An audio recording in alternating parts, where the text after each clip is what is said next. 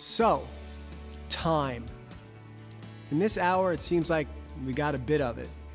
Now, maybe it's a good thing, because we've been running around. The hustle and bustle of life has kept us preoccupied with doing everything and anything.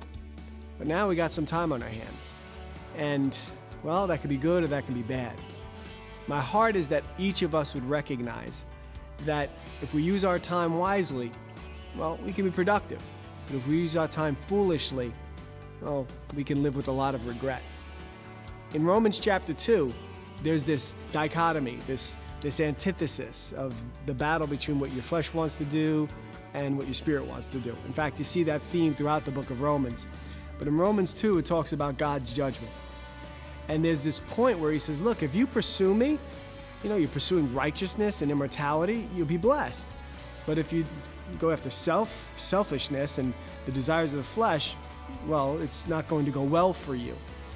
And then there are those who maybe haven't even heard the gospel, but their consciences, they're either accusing them or defending them, that the law's written on their hearts.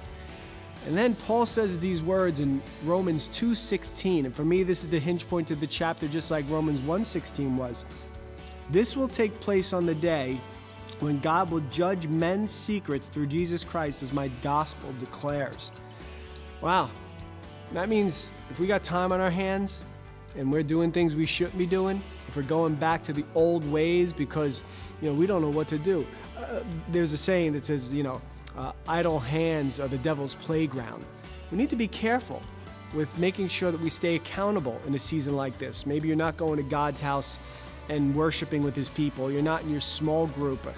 You're connecting via the internet, I get that, but maybe there's just this disconnect that you feel like you can maybe do some of the things you used to do that God's delivered you from. You know what? God said, even if it's done in the secret place, he is going to reveal it. And I'm encouraging each one of us today to use our time wisely, invest in ourselves, read the Word of God. This is Romans chapter 2. Last Thursday, I said we should read Romans. On Saturday, I talked about Romans 1. And now, this is Tuesday, you're hearing about Romans chapter 2. You don't have to go fast. Just read it, take it in, analyze it, pray over it, and let it minister to your soul. Time. I know that a band I liked in the 70s was Styx, and they said they had too much time on their hands. Well, if we got this time allotted to us to put the brakes on during this unique season of living, let's use our time to honor God. And remember, this isn't a season where we can get away with things. It's a season where we should be growing with Christ. I love you, and I can't wait to see you guys again. Spiritual hug, spiritual kiss. Love you.